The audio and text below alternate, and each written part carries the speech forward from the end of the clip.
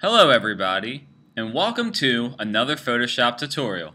Today, we're going to learn how to sharpen in Photoshop, as well as sharpen select areas of our photograph. Before we begin, you might already realize that I have my duplicate background copy, my black and white adjustment layer, and my black and white points set.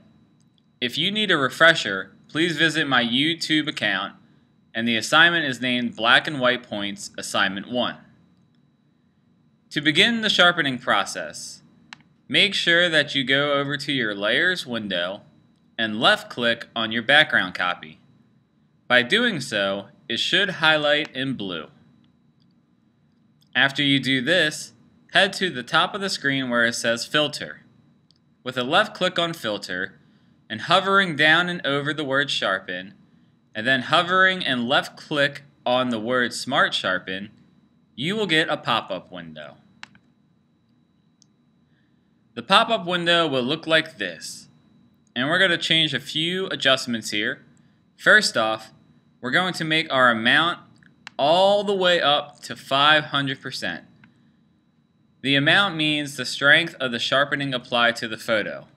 This might look like overkill, but don't worry, I will show you a trick that will keep you in control of your own photo by lowering the opacity of the specific layer.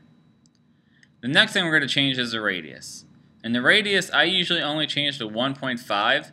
This is basically the width of the sharpening effect. And last but not least, I'm going to go down to the Remove drop-down menu, left-click, and change it to Lens Blur.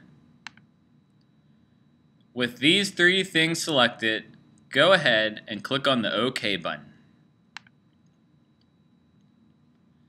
The next thing we need to do is add a layer mask to the photo. You'll notice that when you add adjustment layers, they have a white rectangle that appear by them.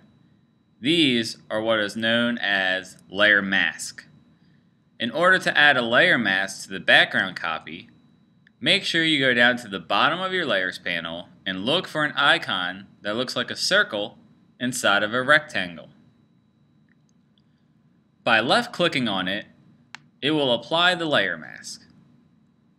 Now, before we do anything else, we want to make sure that we invert the layer mask. So instead of it being white, we want to make it black.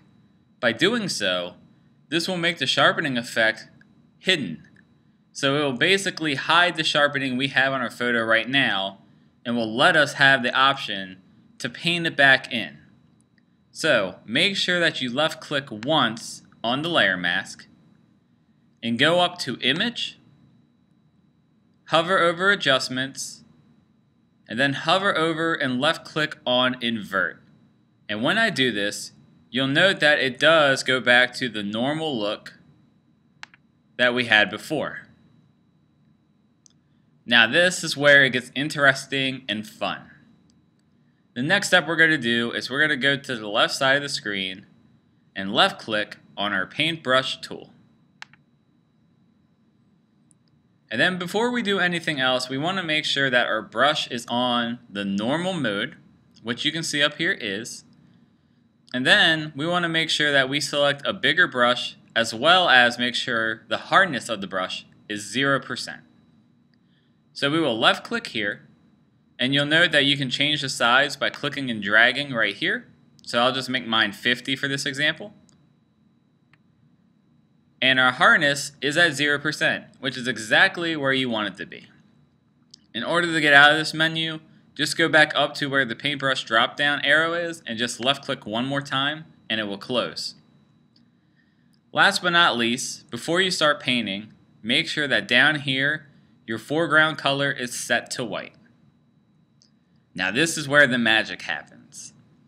Go over your photo and then go ahead and left click and drag your paintbrush tool.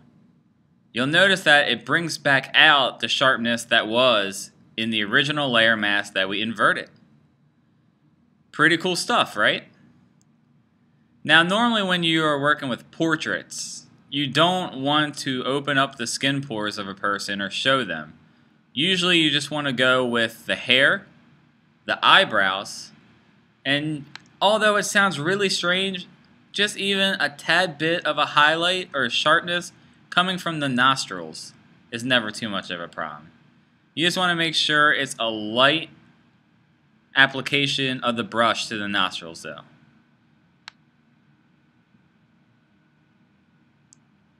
So just a little bit. Now, you'll notice that by the nostril, maybe I accidentally did a little bit too much. So for example, this is just me goofing up on purpose. And if I have a little bit too much sharpness like that, what I can do in order to get rid of it is I can go back down to my foreground and background color. And you'll notice that my foreground is still white and my background is black. Right up above it is a little arrow tool. It's two arrows going the opposite way. If you left click on it, it will change your foreground brush to a black color. And now what we can do with the black is just go right back over and paint back in the mistake we made. Because as we all know, painting with a black brush is the exact opposite of painting with the white brush.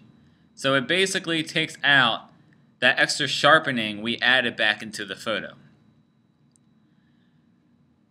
Now the last thing we want to take note of is we want to make sure that our sharpening isn't too much. And at the moment, you can tell just by the hair, the sharpening seems to be a little bit too much. In order to fix this, make sure you have your background copy still selected. And right above here is the opacity for that layer. By left clicking on it, you'll note that you get a slider. Go ahead and take the slider and go down until the point that the hair seems to blend in with the photo rather than be the focal point of the photo itself. So I actually like it around 45, maybe even a little bit lower. I'm going to go with 40 in this example, I think. And then again, just left click on the down arrow by the opacity bar, and now we're back to normal. So other than that, just one last tip. As I was saying before, it is important to try to paint in the eyebrows a little bit, make them more defined. Let's see here, trying to get it. There we go. And then even sometimes the eyelashes, as well as the eyes. So let's make sure we get the eyes here. And just notice how clean and crisp it becomes, all because I'm doing selective sharpening. The lips are usually important for a photo. So here we go. Let's sharpen the lips back up. And last but not least, jewelry is usually always an important point to focus on as well. So we will sharpen on the earrings. And there we go. So in this tutorial, we learned how to sharpen in selective areas of the photograph, and we also learned how to sharpen the overall image. We also learned how to stay in control by lowering our opacity, and we also learned how to change back and forth between black and white color brushes. If there are any questions, please feel free to talk to a lab manager. I hope this tutorial really helped, and have a great week of classes, and we'll see you next week.